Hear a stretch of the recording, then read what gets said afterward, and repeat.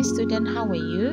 This time, you will learn about subtopic 11.2 linear motion graph, the displacement against times graph. Sometimes it is difficult for us to explain motion in words. Therefore, we can use graph to explain the motion of an object in detail. Linear motion is the motion of an object in a straight path. Therefore, a linear motion graph are used to present information and data regarding a motion of an object. There are two types of linear motion graph: displacement against times graph and velocity against times graph. In this lesson, we will focus more on displacement against times graph. And in the next lesson, you will learn about the velocity against times graph. The displacement against times graph is used to show the displacement of an object changing with time. By referring to the graph of displacement against time, you are able to determine the displacement of an object at a certain time. For example, this object will be at a displacement of 25 meters in 1 second. In 2 seconds, the displacement will be 50 meters from its starting point. At 3 seconds, the displacement is still 50 meters. And at 4 seconds until 8 seconds, the displacement are still at 50 meters. Why even though the time changes, but the displacement still remain the same? This is because during this period of time, the object stops moving and rests. The object starts rest after 2 seconds until 8 seconds. This means this object resting for 6 seconds. After 8 seconds, this object starts to move again. How do you know this object starts moving? This object moving when it experiences the changes in a displacement. The displacement increases when the object moves further away from its starting point. But the displacement of the object will be decreases once the object turning back to its starting point.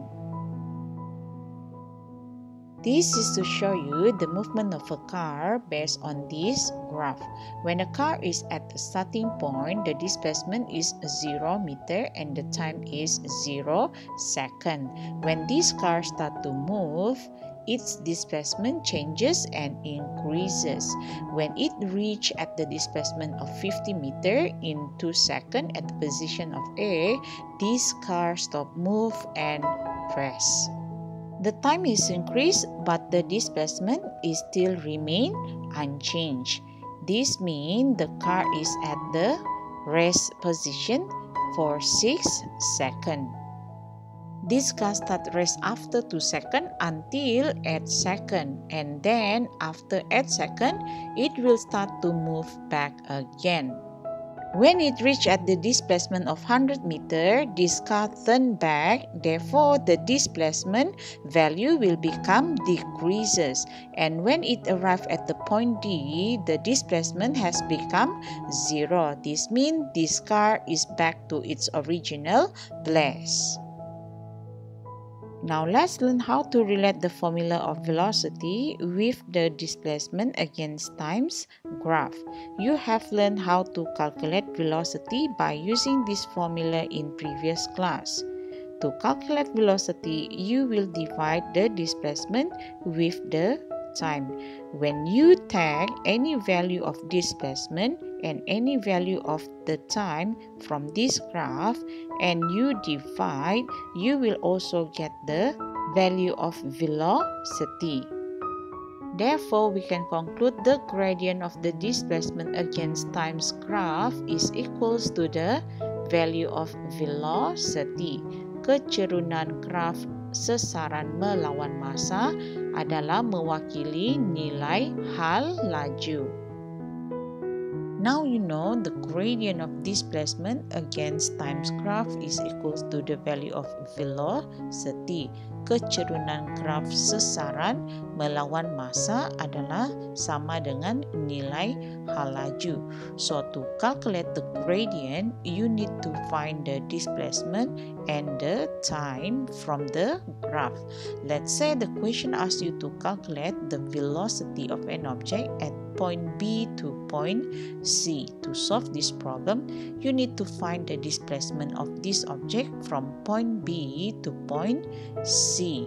Therefore, by minus 100 meter with 50 meter, you can get the displacement of this point is 50 meter.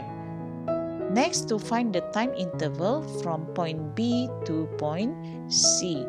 In order to get the time interval here, we need to minus 12 seconds with the 8 seconds. Therefore, the time interval from point B to C is 4 seconds. By using the value of 10, 50 meter for displacement divided by 4 seconds, we will get the gradient of BC is equals to 20 meter per second, in which it also equivalent to the value of velocity from point B to C. The same concept also apply in calculating the gradient from point C to D, but because of the displacement during this period of time decreases, therefore it will give the negative value for the displacement. Thus, it will make also the gradient value will become negative. The negative here is represent the direction of the moving object, which means the object is turned back, moving to its starting point. This is the analysis that can be obtained from this graph. At the point OA and BC, the gradient is positive and uniform. Therefore, its velocity also uniform. This means during this point, the object moving in a uniform velocity. At point AB, the gradient is 0. Its velocity also 0, because this object is at rest. At point CD, the gradient is negative but uniform. Therefore, the velocity also negative and uniform, which means the object turned back or moving in the opposite direction. So that's the end of our lesson. Continue doing your practice and see you again in next class.